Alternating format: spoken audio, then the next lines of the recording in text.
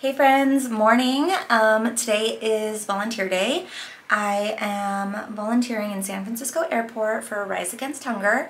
I'm so excited. I have done it once before, last year, by fluke actually, because I was doing an airport standby, got done with airport standby, didn't get a flight, and I was just walking through the airport and I saw them packaging food, so I thought I would just jump in and do it, and it was so much fun. I'm so excited to do it again today. We got some new pins. Take a look. It is for the 20th anniversary of 9/11. It's for United and American employees, and oh my gosh, it's just so special. And I know I say this all the time, but I couldn't be any more grateful and proud to be part of this airline. So I am definitely wearing it with pride, and I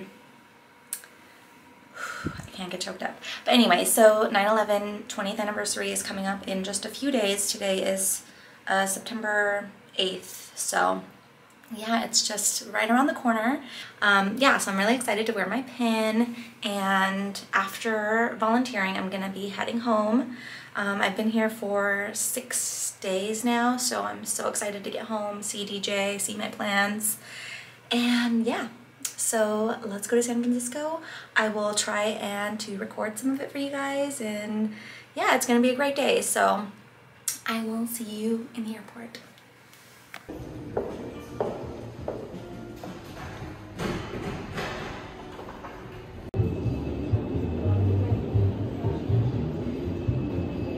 The reason we do so is because of the 7.6 billion people on Earth right now. Over 720 million are suffering from chronic hunger and malnutrition on a daily basis.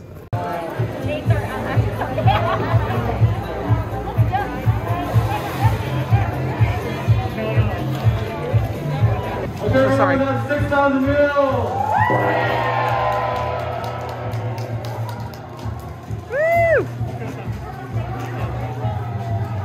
Hey guys, so I just got done volunteering. It was such a great day to volunteer.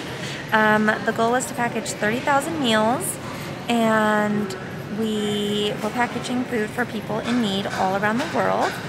I got to ring the gong after the 6,000th meal has been packaged, so that was really exciting. Yeah, I just feel completely humbled and honored to be able to be a part of today. I highly recommend, if you've never done it, to do it. Take this as a sign to do it. Your love tank will just be filled, and you're just so grateful for all the things that you have yourself and all the things that you can share with others. So I highly recommend doing it. Yeah, now I am just waiting for my commuter flight home.